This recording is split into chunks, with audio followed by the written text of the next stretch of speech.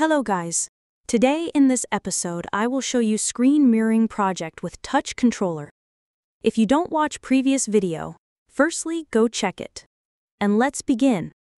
In first video already we live stream on ESP32, but take a lot of comment add a touch control support. So I think why not?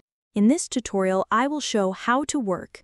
Again in Tihan's project we are use ESP32-S3 16 megabytes flash and 8 megabytes PISRAM, and also ILI9341 display. If you don't how to use this panel with ESP32-S3, you can watch this tutorial. I am show all you need to know.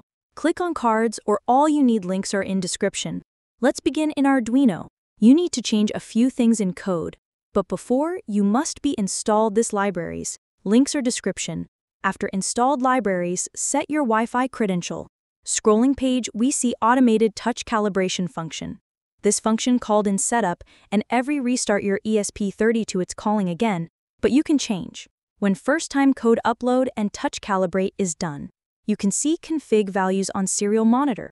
Copy this values and go to setup section. Find this line and get comment. Underline is uncomment and change it values with yours. One thing important, never forget enabled PISRAM. Now upload again. As you can see, start with Wi-Fi setup. Copy this up address we use later in Python script. You can't see again calibration screen. Other code is completely same, don't change anything. Let's continue with Python script. You need Python ID, VS Code and VS Code Python extension. First go to this link, download Python latest version and install. Not need to know special thing, just next and next. After go to this link, download VS Code latest version and install. Again, just click next. Now open script with VS Code. In VS Code, go to extensions section, write in search box Python and click on enter. Seen Python extension, select and install. After we are ready to code. This Python script capture screen image and send on Wi-Fi to ESP32. First, scene libraries we need to install. Don't worry, it's so simple. Run code get error, see what is missing. Open terminal panel in right there, pip install what you need, installation is done, resume code view. Change it with your ESP32 IP. We going target FPS 12, cause I have Wi-Fi lag. If you have good Wi-Fi go higher, monitor. If you use multiple screen, must be choose target display, or leave a default one. Next JPEG, change 10 to 60. Going 10 quality is down or going higher quality is better.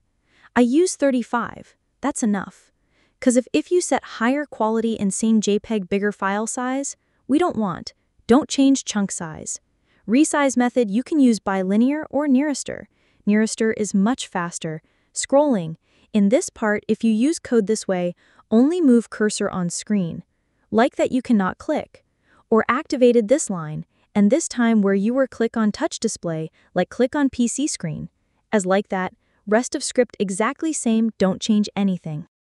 Write in comment what you will see next, like and share this video, and hit that subscribe button. See you in next project.